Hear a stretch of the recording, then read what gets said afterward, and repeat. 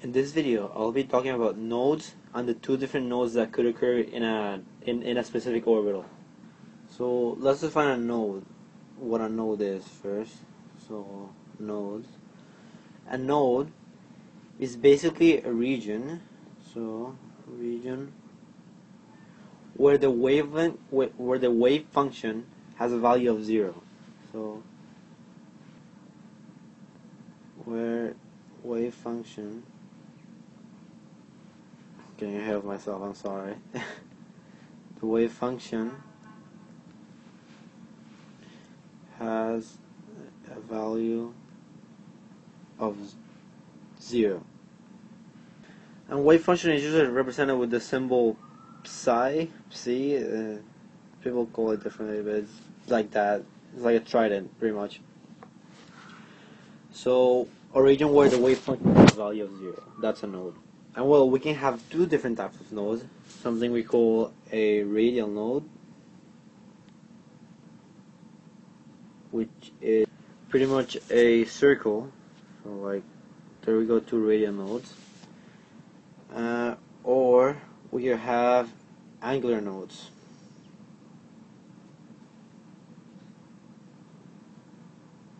which are real planes, but you just represent them with like lines. So they're usually like an X.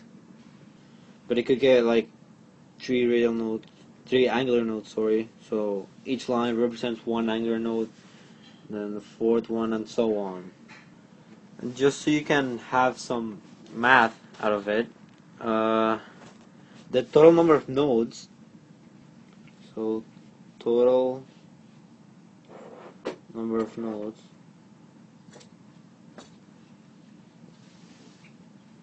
will be equal to n minus 1.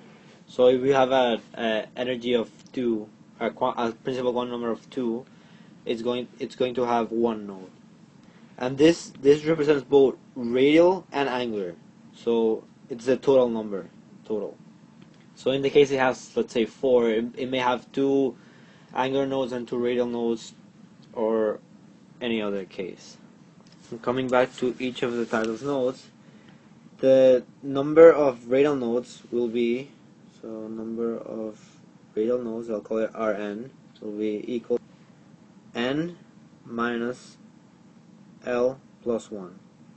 N being the principal quantum number and L being the secondary quantum number, or second quantum number. And for the number of angular nodes, we'll call it An, we'll have L. So those are our two equations for each of the cases. So just so you can visualize it better, I found this picture. So here you can see it it's kind of blurry, but you can see in this area, let's say, there's a radial node there, so it's circular, as you can see, and it becomes kind of like whitish because the wave function is 0. So using our equations, you can see that there are no angular nodes. There's no like x coming out through here, so that will not matter in this case. So we'll just use radial nodes for the equations. And well, because there is no angular nodes, you can just use the total number of nodes to know how many nodes there is. So it's just going to be n minus 1.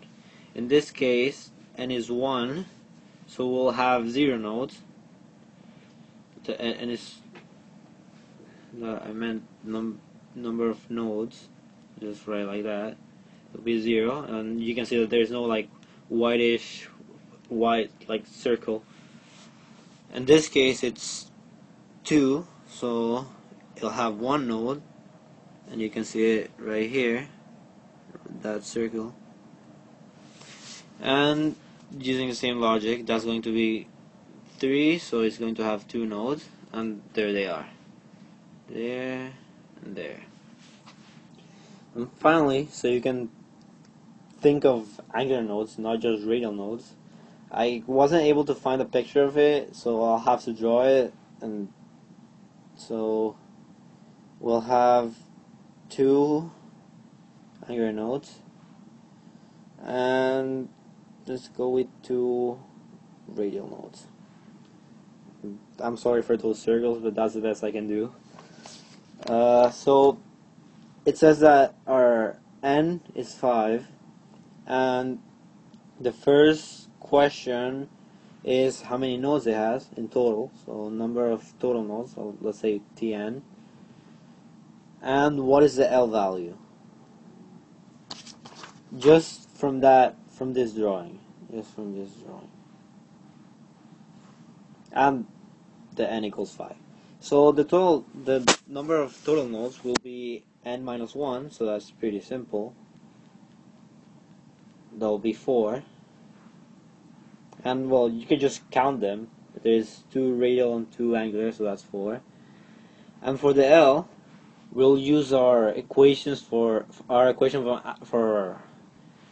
radial nodes, which is the one that's a little bit more complicated. So n minus L plus 1, that's in parentheses. So we want this L, and I'm just using this equation just to show you how it works. You can just use the one with angular nodes and just count that there are 2, so this will be L and this will be 2 because of this and this. But just to do it twice, we can see that there are 2 radial nodes, so that's going to be 2. The n is equal to 5, and then we have minus L minus 1 if you take out the parentheses. So L will be equal to 2. It's 4 minus 2, just inverse the sign, and that's it. L is 2 and we have 4. But yeah, you can just look at the picture and count how many nodes there is and just use that as an actual value. And if you found this video helpful, like it and share it with your friends.